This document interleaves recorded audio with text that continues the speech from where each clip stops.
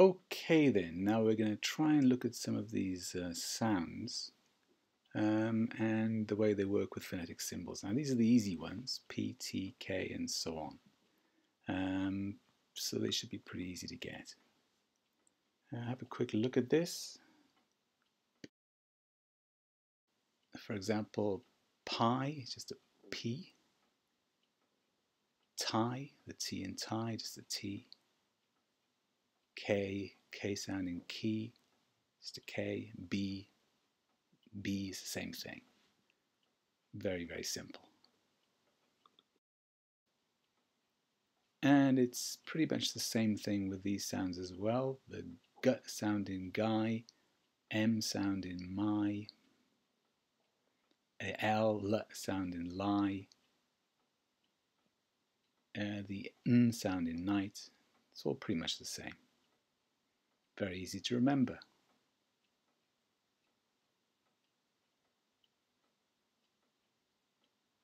The F sound in far.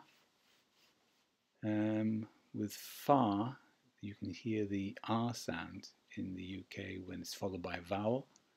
In the US sound system, you can always hear the R sound, far. Very, you get the stress and very, and the period indicates the beginning of a syllable. Let's look at the next one. We've got way and way. High, the H sound in high is just an H. The S sound in sigh, Z sound in fizz. It's all pretty much the same. It's very, very simple for English speakers, basically. It gets a bit more complicated here. The N sound, thigh, th, sh, j, ch, and j. They're a little bit more difficult, a little bit more unusual looking. So rang, you can see the N at the end of the word. Thigh, then, then. So a little bit more unusual. Shy, shy, vision. You can see the j in the middle there. The upside down E, funny mark at the beginning, that's stress. Vision, vision. Cheap, cheap, jive. Now you've got some variation in some cases. You can kind of choose. We're going to try and keep it as simple as possible. And we're going to adhere to the Cambridge Advanced Learners System. They use for rye, for example, the R sound is a straightforward R. In the case of a Y, yes, slightly more complicated, it's like a J. And then far, it's just an F. So that's the system we're going to use. Let's look at the vowels, for example. Sheep is just an I. Sheep, it's lengthened with the two dots. Ship, the shorter it sound, is like a capital I, little capital I, or just a straightforward up and down line. Ship and sheep, sheep and ship. Hate, e, hate. Head, very simple, head. Could run through these very quickly. Had, had, had.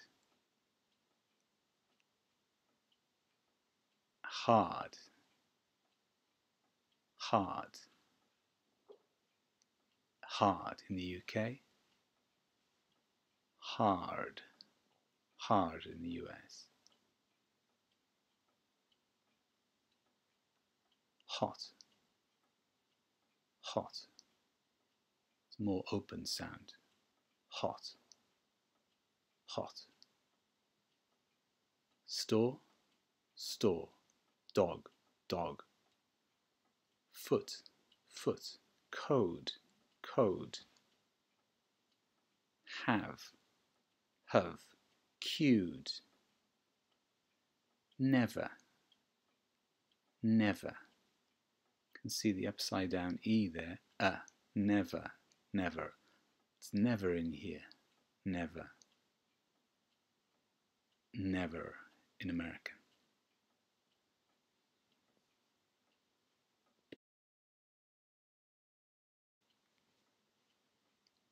Very similar to that, you've got upper, stress on the upper, it's a real sound, upper, almost exactly the same sounds really, upper, upper. The upside down V and the upside down E, very, very similar. Upper arm, you can hear the R when it's followed by a vowel, upper in the US. Load, load, load, load, load, load. Very difficult to distinguish between these. Bird, bird is like a funny 3 lengthened bird, bird. In Americans, bird, bird, bird, bird. Learn, learn, learn.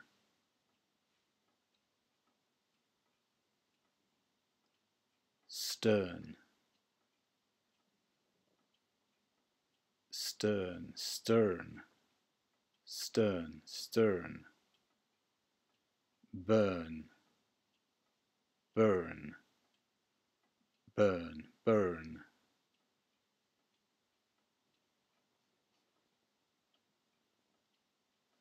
Car, car in the UK. My car is in the car park. Followed by a vowel, you can hear the R sound. Car is, car, car in the US. Car, car. It's not cur. In my hometown dialect, it's car. My car is in the car park. My car is in the car park. You can see the stress marks there. My car is in the car park. My car's in the car park.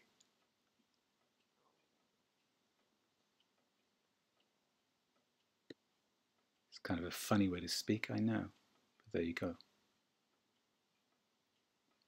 My car's in the car park.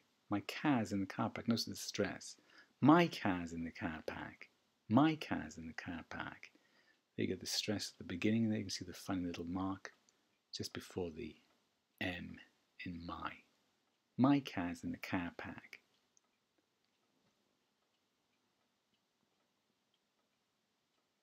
Okay, let's have a little quiz. Get a piece of paper and see if you can write down in IPA. See if you can remember. It could be a bit difficult, but you can practice this later. Okay, sheep. You know that one? Remember that? Okay, don't miss it. I'll give you that one. What about ship? Remember that? Try writing it down. Remember? Have a think. There you go. Something like that. Okay, let's try another one. How about jumping jive? Write that one down. Jumping jive. Have a think. Try writing it down. Can you remember? Jumping jive. Jumping jive. If you practice later, you'll be able to do this. Jumping jive. Something like that. Jumping jive. Of course, if you get the stress marks, remember the stress and the syllable markers? Jumping jive. Jumping jive. See the period marking the end of syllables. So jumping jive with stress markers. Okay, what about check it out? Like that. Check it out. Check it out. Check it out. Check it out. Check it out. Check it out. Write it down. Check it out. How do you write that? Check it out. Check it out. Something like that, probably. Check it out. How about the stress markers? Check it out. Where would the stress go in this case? Check it out. Probably something like that. Check it out. Check it out. There's two stress. Check out. Check it out. You can see the period indicating a new syllable. Check it out. Check it out. I suppose the American pronunciation would be a little bit different. Check it out. I suppose the final T would also be softened. We'll think about that later. Check it out. Check it out. Check it out. Propaganda. How about that one? Propaganda. Write it down. Propaganda. Propaganda. Propaganda. Propaganda. Doesn't have to be perfect. Let's give it a try. Propaganda. What do you think? Probably something like that. You can see there's a little mark at the beginning. That's the lighter stress. Propaganda. Upside down E. Ganda. Hard A sound. Propaganda. Upside down E at the end again. Propaganda. Propaganda. Propaganda. Ganda is where the hard stress is. Propaganda. Propaganda. Propaganda. And maybe in American slightly longer. Propaganda. Propaganda. I can't really do it, to be honest, but propaganda is a little bit different. Okay? Just playing with this, of course. Don't worry too much. You can practice this later. What about this? Illustration. Illustration. Illustration. Illustration. Write it down. Illustration. Illustration. Illustration. Illustration. Illustration. Probably something like that. Probably the main stress would be on this illustration. Illustration. Secondary stress at the beginning on the I. Illustration. Upside down E, very small. You can hardly hear it. After the sh. Illustration. You can see the period marking the syllables. Illustration. Illustration. Illustration. Priority. Write it down. Priority. How about that? Priority. Priority. Priority. Priority. Priority. Something like that. Priority. See the stress? Priority. In American, it's going to be priority. Priority. You can see the T is softened with that funny little mark. We've still got the stress markers and the syllable markers. Priority. Priority. Priority. Priority. Priority. What about this? Basket. Basket. Basket. Basket. Basket. So, different ways of saying it. People say it in different ways. Some people say basket. I don't. Basket. Sounds a bit funny to me, but that's that. Basket. Basket. Basket. Put it in the basket. Basket. The stress on the bar. Long R. Basket. Basket. Basket. Basket. That's closer to the way I say it. Basket or basket. Basket. Basket. Basket. Basket. Basket. Basket. There's different ways of saying it. Something like that. Waiter. Waiter. Waiter. Waiter. How about that? Write it down. Waiter. Waiter. Waiter. The waiter is in the room. Waiter. You see, it's when it's followed by a vowel, you get the R sound coming in. Waiter.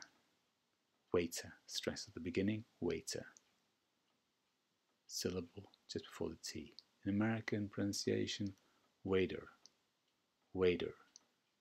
Something like that. I can't really do it, of course, but it's a softer T sound. Waiter. Waiter. And the R sound comes in on the What about this one? Imbecile. Imbecile. In UK pronunciation, it's imbecile. Imbecile.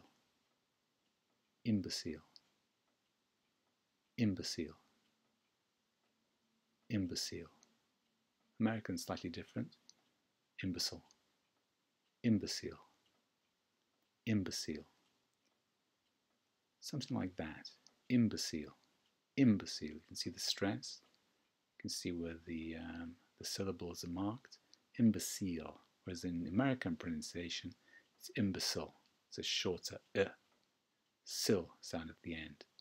Imbecile, imbecile. Okay then, well done. So we'll stop there. We'll carry on with that, some other stuff, a little bit later. Well done. Take it easy.